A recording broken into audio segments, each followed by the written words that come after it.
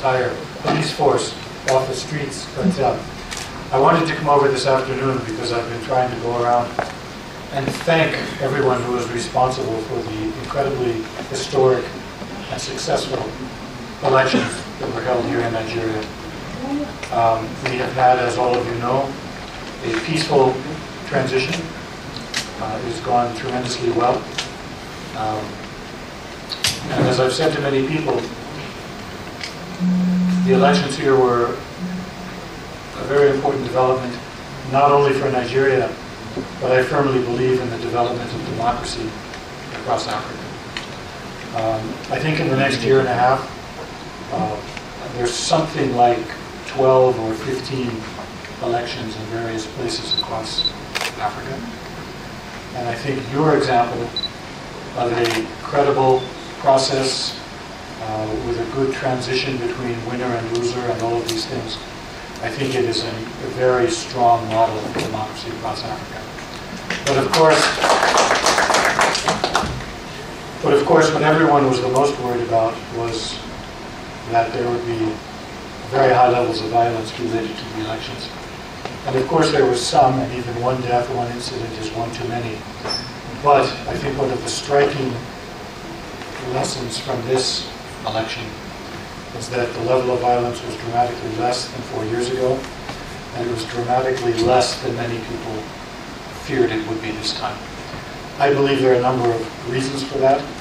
I think one of the reasons is good messaging by Nigerian civil society and others who introduced the idea that if you're a political leader and you send your people in the streets to commit violence, society will hold you responsible for their actions. I think that sense of introducing accountability made a big difference. I think media campaigns and so on. But the main reason and what I wanted to come over and commend you for this afternoon was the superb work of the Nigerian security forces led by the Nigerian police. You had a staggering task, as the IGP and I discussed many times before the election. You took the number of members of the police force and you took the number of polling units around the country and divided one into the other. It was clear that the police force was going to be stretched very, very thin, and that therefore the solution would be coordination and collaboration with other security agencies and so on to make sure that the job got done. And to my mind, by and large, the job got done very well across the country. So as the representative of the United States of America, a huge bilateral friend and partner of this country, I just wanted to come over and say thank you.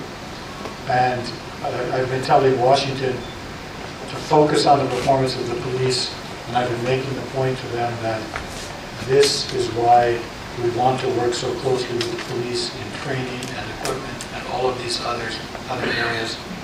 Because when the chips are down, when the most difficult tasks are on the table, as we've seen quite recently, the NPOM comes through. So thank you very much.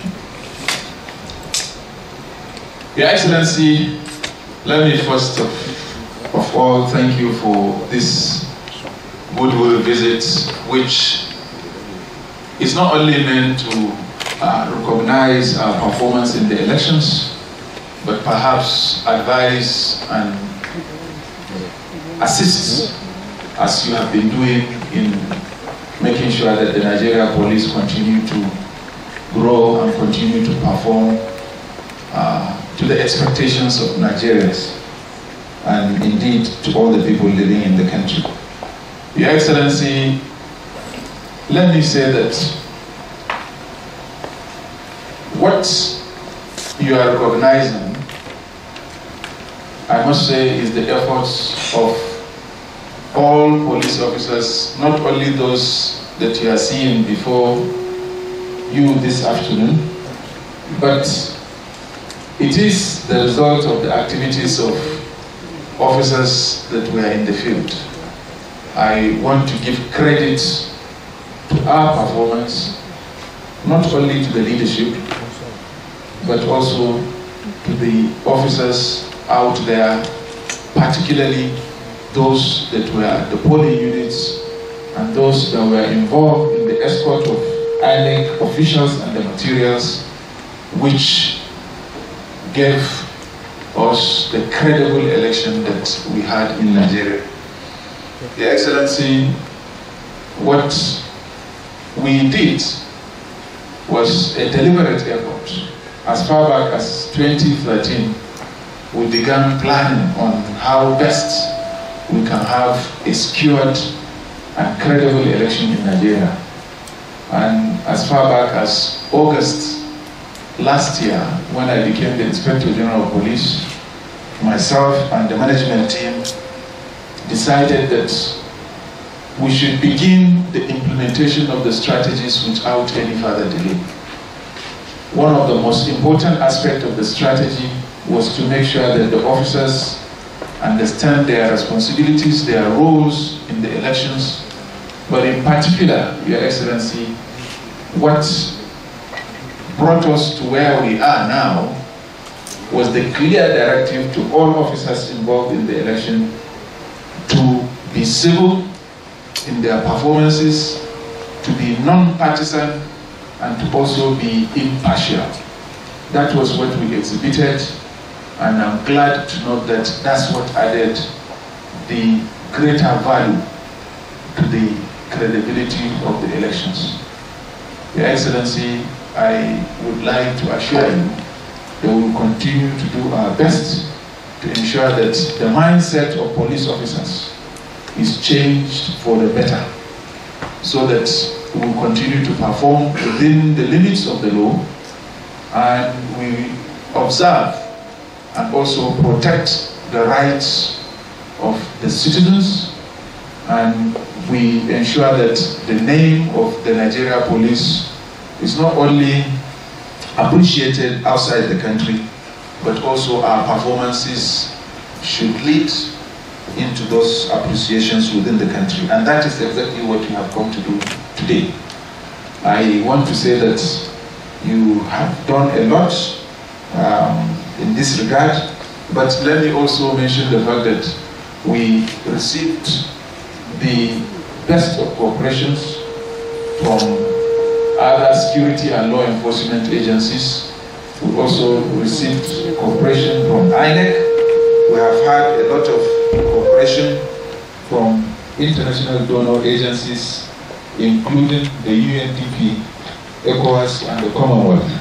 I want to particularly mention the United States Embassy, the UK, the Norway, and many others in Nigeria that have been supportive in our efforts to make sure that the mindset of our men in the discharge of our roles in the national elections that are being concluded now meet up to the expectations of all stakeholders. Your Excellency, I also want to appreciate the activities of civil society organizations who supported the Nigeria Police in efforts to train our personnel, for them to appreciate their responsibilities, for them to perform effectively, including clean the National Peace Committee and the Nigeria Bar Association and many others who collaborated with us to make sure that we train the men to live up to the expectations of all stakeholders. I want to thank you for coming, and let me reassure you that we will remain focused in changing the mindset of our personnel so that they meet up with international standard, so that professionalism shall be our guide in our daily activities. Thank you for coming once again.